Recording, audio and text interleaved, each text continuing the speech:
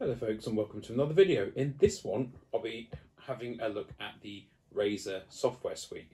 So the primary things that come with Razer's Software Suite are Razer Axon, which enables you to set dynamic backgrounds and whatnot from a choice that they give. It works well, but the backgrounds aren't for me, so I don't tend to use it, but it is a good piece of software if that's for you. There's also Razer Cortex, which is more about optimizing your games and convenience, and Razer Synapse, which is more to do with dealing with the hardware. So if we come out of this and if we go into Razer Cortex, what you'll see is you can put all your games in here from all the different services. You'll say which games you played and whatnot, and you can go on here on platforms, in games, so you can have a custom display, gameplay time, all that sort of thing. I don't use that, I tend to use Steam for that. And you can also do remote play. I haven't tested remote play yet, it's in beta, but I haven't tested it as of yet. It has a game booster function, which will disable background apps and all that sort of thing. It's best to leave this as default, essentially. You don't want to disable anything that's actually going to cause issues for you when trying to play your games. It also has a thing called Booster Prime. This is where they've put specific profiles in place for specific games that are meant to make those games run better. So it will basically do the settings for you, much like what NVIDIA's app will do as well. Next we have System Booster. Now the idea of this is, as it says here, is to clear things like application junk files, game junk files, registry, things like that. So let's go ahead and do a scan, see what it comes up with. So there's a lot of entries apparently in the registry that don't necessarily need to be there anymore. So let's go ahead and clean them. There we go. Doesn't free up a ton of space, but we might as well do it. So you've got speed up here as well. This is where it's supposed to essentially speed things up for you when you're playing your games. But the thing is, when you start a game up, it will do most of this stuff anyway. And that helps to make your games run better, or at least that's what it's supposed to do. Defrag, nothing to be done here because, as it says, we're on an SSD, so you don't defrag an SSD, so that's fine. You do trim on an SSD, which is different. Windows takes care of that itself. It will also tell you all the information about your rig, how much RAM you've got and whatnot, which CPU you're using, all that sort of thing. And you can go down and it will tell you basically everything you need to know about your system. There you go. See, it's got one part of the storage on there. It doesn't seem to have picked up my second SSD. And it's got that wrong. My TV is definitely not 72-inch, although that would be pretty cool if it was. But this is more of a cool thing to have, but not really essential.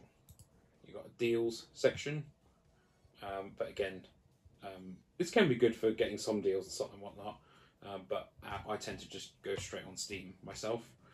You've got giveaways, nothing usually on there that I'm particularly interested in. Razer Gold, which is their version of crypto, essentially. This will show all the games that you could buy if you wanted to through here. You get your wish list, bundles, there's rewards. Again, it's mostly sort of to do with crypto, which I'm not massively interested in. It can shorten the lifespan of your devices, so I'm not interested in that.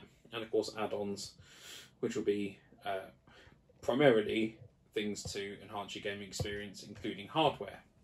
So it's a good piece of software in general, and it does a pretty decent job of freeing up some RAM to help with your gaming, as well as freeing up CPU time.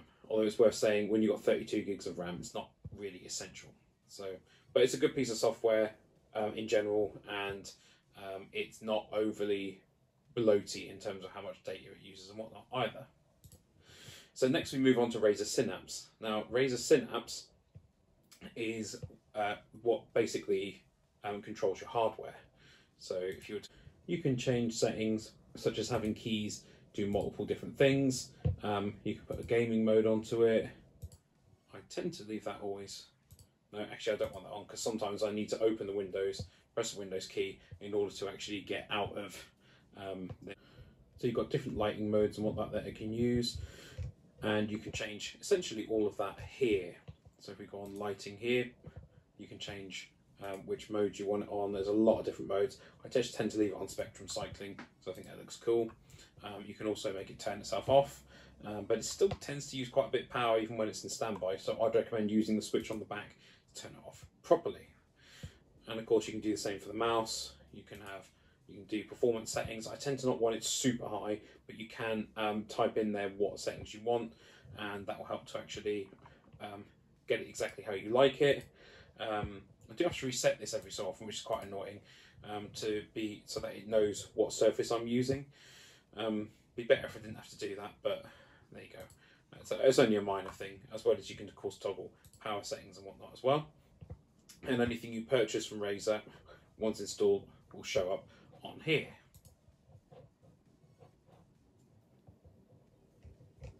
So there we have it, although the mouse just seems to have dropped out suddenly. It doesn't normally happen.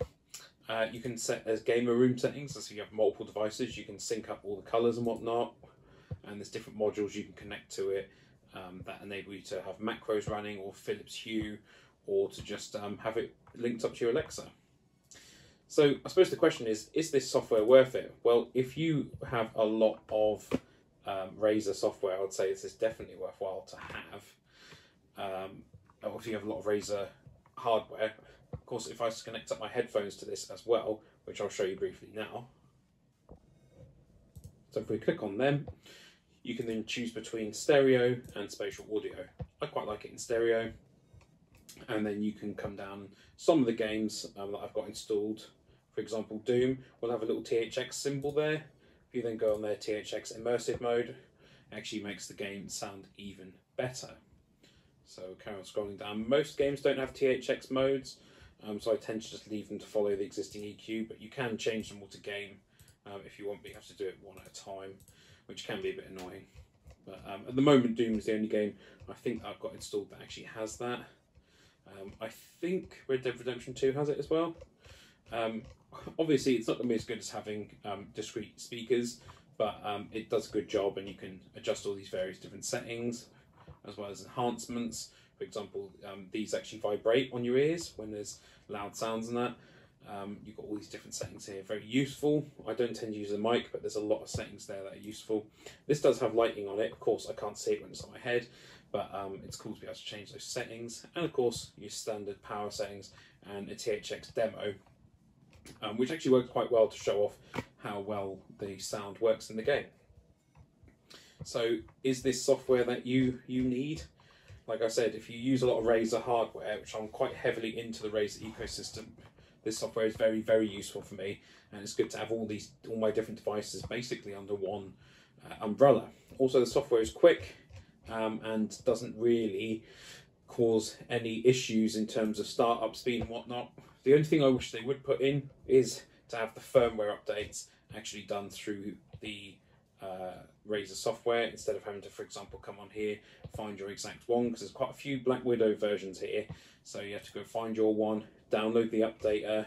It doesn't always work properly, and then you can do the update like that. I think it'd be a lot better if it was just integrated into here, and you wouldn't have to do any of that searching around.